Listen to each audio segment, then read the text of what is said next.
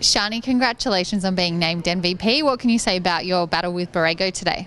It was good fun. I always loved training against Borrego, and I think she helped bring the best out of me just in the way that when I used to train against her, because she's such a different player to play on. She'll hold one way, be able to twist the other way, but in saying that, it was really the combination with Sonia and us having to come off the body and be able to read the ball that was really, I think, working today. So me and Son just keep building from week to week, and hopefully we continue to do that. It was quite a topsy-turvy match. What do you put that down to?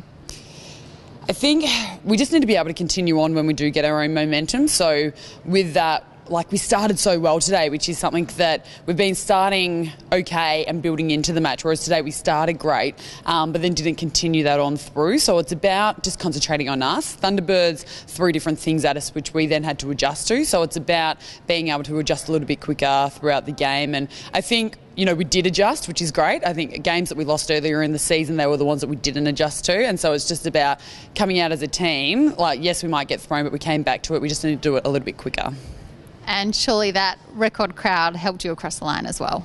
Yeah, definitely. It was so amazing to be able to play in front of that crowd today. And I've obviously played here already on the other side, being last year.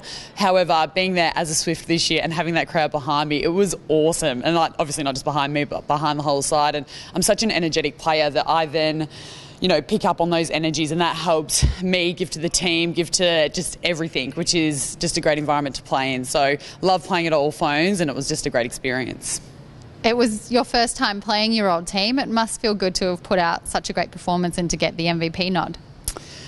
Yeah, it was, but at the same time, I'm only as good as the players in front of me, and Sonia and Abby and Kim as well just provided so much protection for that ball to go up for me to come around and have a crack at. And it was weird being out there against them, I have to admit that, but at the same time, it made me focus more on what I was doing. I couldn't get caught up in the experience. I had to be there in the moment, watching the ball, trying to get the ball, and you can soak it up before, you can soak it up after.